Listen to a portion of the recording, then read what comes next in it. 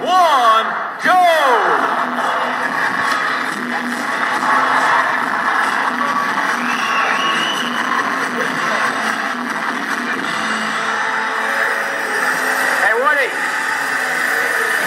Maybe we should show them one of Dave's videos of how the game works. Sounds like a good idea.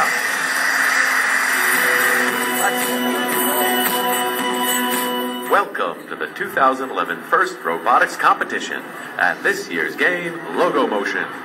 Logo Motion is played on a 27 by 54 foot field.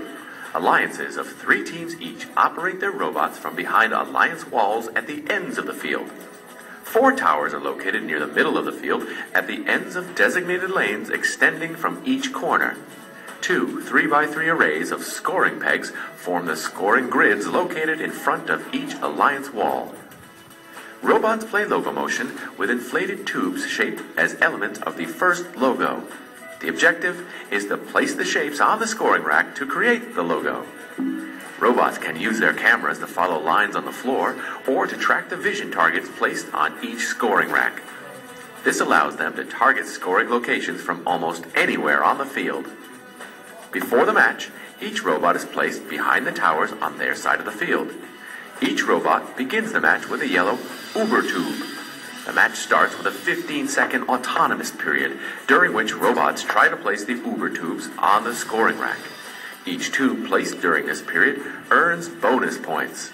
At the end of the autonomous period, human drivers step forward to take the controls. During this teleoperated period, teams control their robots and attempt to place the game pieces on the scoring rack. Game pieces can be placed anywhere, but are worth more if they create the FRC logo. Human players at the corners of the field put game pieces into play. Robots can only possess 1 game piece at a time, so they must drive the length of the field to score with each new game piece. Robots will try to make it into their alliance zone as they attempt to score. Opponents are not allowed to enter this zone and cannot interfere while robots are placing game pieces. Each game piece placed on the scoring rack is worth 1, 2, or 3 points. This value is doubled if the game piece covers an Uber tube. Each completed logo earns a 2x bonus for that row of game pieces.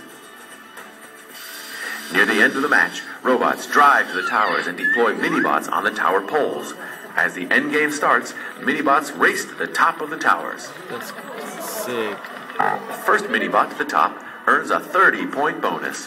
Second place earns 20, third place earns 15, and fourth place earns 10 points. Good luck, and we'll see you at the competitions.